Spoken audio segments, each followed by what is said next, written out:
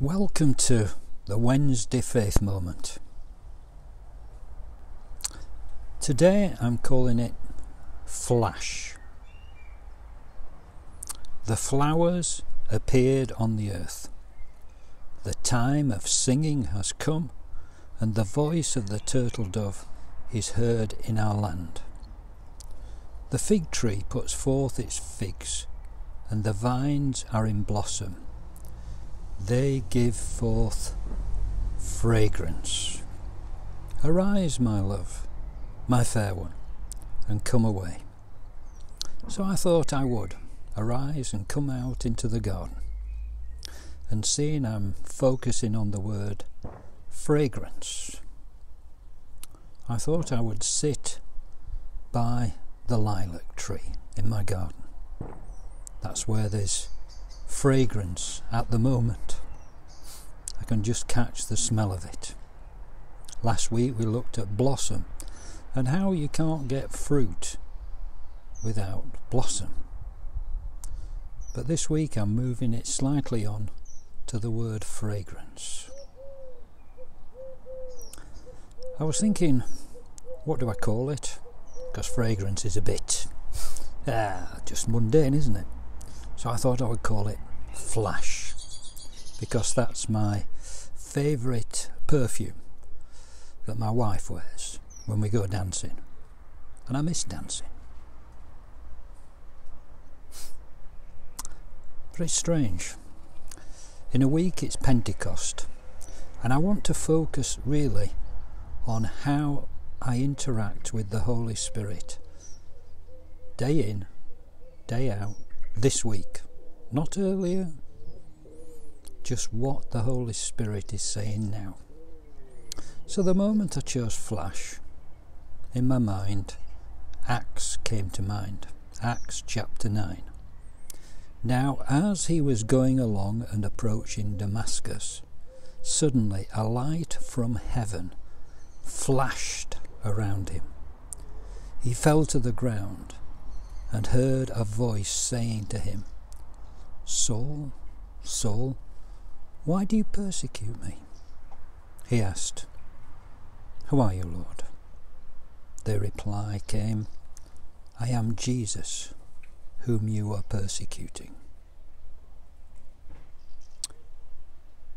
I feel the Holy Spirit, when I set myself a challenge, is there for me, to make it more interesting, to interact.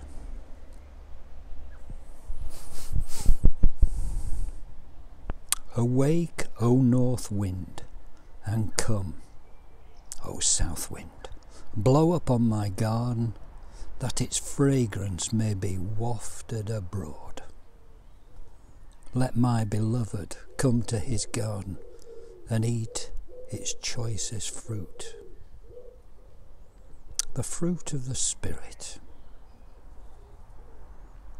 I have this desire that the Holy Spirit is there for me each day. Not to make my life so impossible I can't live it, but to be just there to aid, to make it more special. The wind. We know that's a sign of the Holy Spirit. Jesus referred to the wind, didn't he? In John. The wind blows where it chooses, and you hear the sound of it, but you do not know where it comes from or where it goes.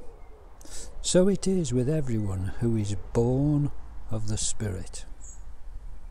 And that's a bit like me. You don't know whether I'm coming or going one week to the next if you watch these things.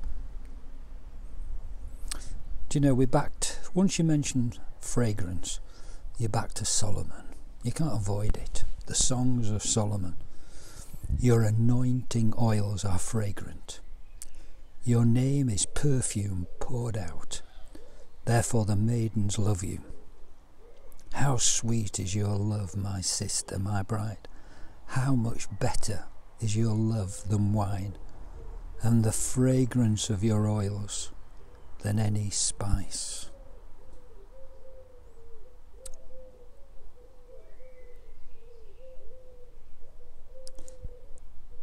people used to be quite romantic then. Still are, but they've got beautiful words. Maidens going for the warriors, wanting them to come into their garden, wanting their fragrance to be wafted abroad by the wind. I remember when we were in Greece years ago, the fragrance at night is incredible, and you don't get that so much in the cold in our gardens.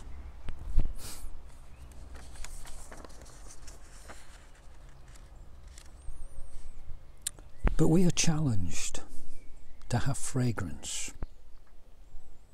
In Corinthians 2, St. Paul says, "But thanks be to God, who in Christ always leads us in triumphal procession, and through us spreads in every place the fragrance that comes from knowing him." Wow, when we know Jesus, we create fragrance.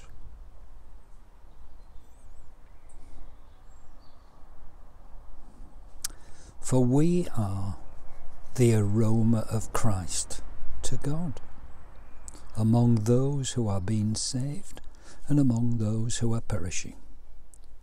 To the one, a fragrance from death to death.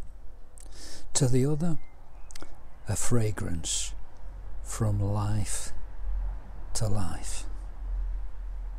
You see, fragrance is an important part of us giving the gospel message. What does it mean? To me, it means that as I share these faith moments week in, week out, my aim is to bring a fragrance to the name of Jesus, not to myself, but to Christianity, to Jesus. I asked the Holy Spirit to really show me something new about fragrance. I asked him for several days, and then all of a sudden he gave me one new word: fragrant instead of fragrance. And then that opened up a huge new vista.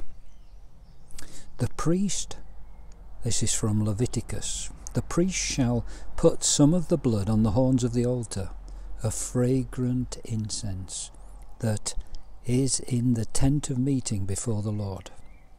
And the rest of the blood of the bull he shall pour out at the base of the altar of burnt offering, which is at the entrance of the tent of meeting.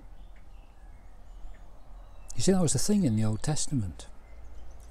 You offered a fragrant offering to the Lord that was acceptable to him. And here it's the blood of the bull. But then in Ephesians, live in love as Christ loved us and gave himself up for us, a fragrant offering and sacrifice to God. He gave himself up for us. I'd been thinking, why are you saying over those days where, before he said the word fragrant, he said you need to get closer to the cross? And that's why, because that's where the fragrance comes at its most powerful, on the cross. So we have this promise from Hosea chapter 14 for our church, I believe, for each one of us. His shoots shall spread out, his beauty shall be like the olive tree, and his fragrance like that of Lebanon. We shall again live beneath his shadow. We shall flourish as a garden. We shall blossom like the vine, and our fragrance shall be like the wine of Lebanon. But then we can't finish on that. we should finish on a verse from John. Mary took a pound of costly perfume made of pure nard, anointed Jesus' feet and wiped them with her hair.